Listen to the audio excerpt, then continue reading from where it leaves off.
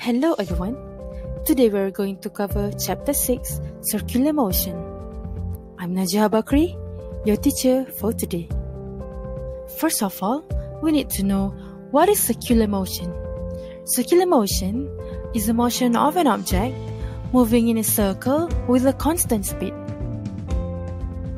We have a lot of applications in our daily life. For example, roller coaster, Ferris wheel, and planets orbiting the sun. Well, we have a lot more examples in our daily life, so let's take a moment together to think about it. Hey guys, can you thinking of any already? Miss, what about the electrons orbiting the nucleus? Good one, Brian. Miss, circular track? That one also correct, Lisa. Good job guys, you have done pretty well so far. Now let's move on to centripetal acceleration. So what is centripetal acceleration?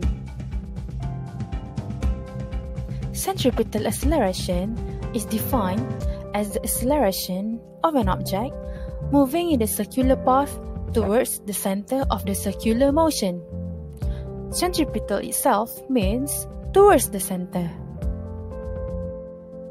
Or, mathematically, centripetal acceleration can be defined as A is equal to V square over R, or A is equal to R omega square is equal to V omega. Now, here is the crucial part. As you can see, the velocity of an object moving in a circular path is constant in magnitude, but it keeps changing direction.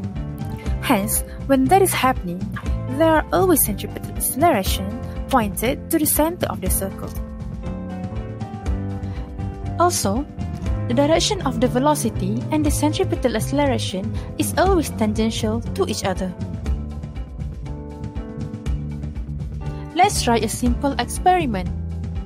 First, hold a glass and spin it in a circle at a constant speed like this. Look where the candle flame pointed to. It's towards the center of the circle. Now we have covered the basic concept of circular motion.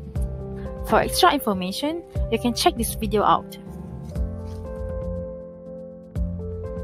Before we end the lecture today, let's test your understanding about today's lesson. Scan the code here for some exercises.